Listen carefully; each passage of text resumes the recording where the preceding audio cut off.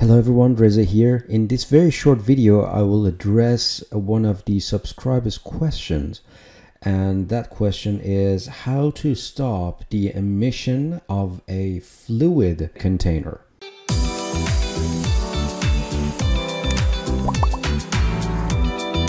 How do we stop the emission once we put an object as a source of emission in a container?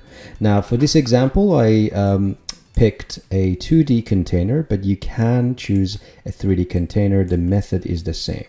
So you just need to think about where to look for what option. Every time you create a container, you have an emitter and you have the container itself. To turn off emission, you always need to search within the emitter. Every time you select an emitter in basic emitter attributes, we have the emitter type and the rate or the percent of the rate. Now that attribute controls how much emission you're getting. For example, if I play the timeline, you can see the smoke emits from the tip of the cigarette. And if I increase this value to something like 500, we're getting more smoke coming out. What does this tell you? It tells you can actually zero this out and the smoke is gone.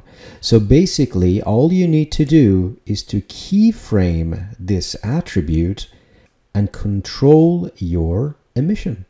So I can kind of go back to frame 0 or to frame 1, right click on it and go and set a key, then go to frame to 50, bring this one back to 100, or even better, I set this to 0 and set a key, and from 51 to 70 I can ignite this emitter.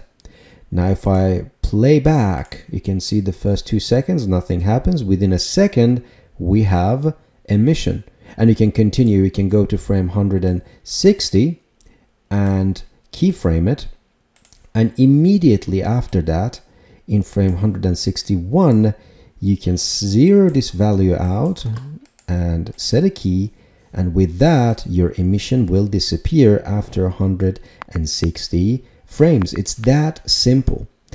So I hope you found this video useful if that was one of your questions, and hope to see you in the next one.